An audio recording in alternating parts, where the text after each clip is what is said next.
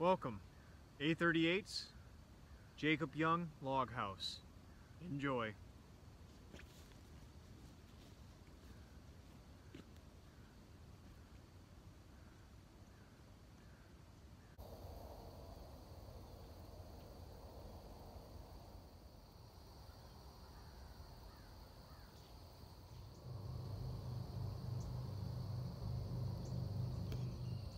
There's a little bit of the inside. I'm trying to find an entryway.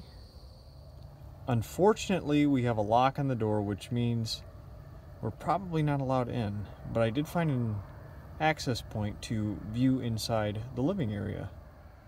It appears we have a fireplace right there. And there's the rest of the living area.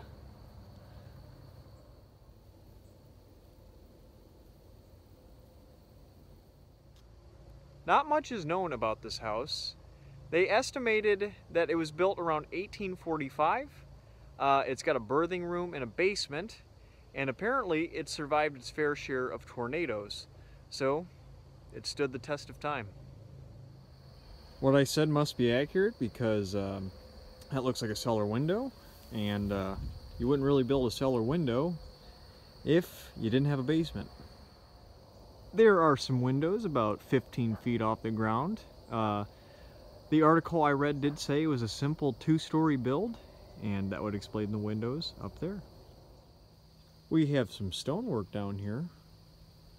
Pretty common for the time, but a little more on the high end, expense-wise. So there's a little money there.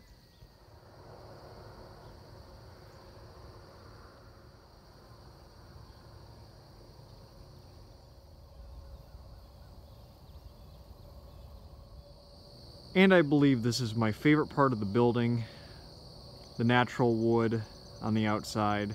I don't know if the mortar is from the time. I think that might have been renovations in the past couple years or so.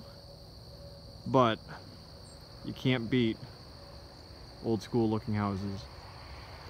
Sorry for the shorter video today. I was expecting to get inside, but that's okay. This is a state historical site.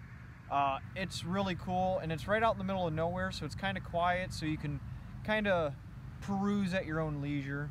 I'm Andrew with the A38s, and that's going to wrap it up for us today. So I will see you with another video at some point. Bye.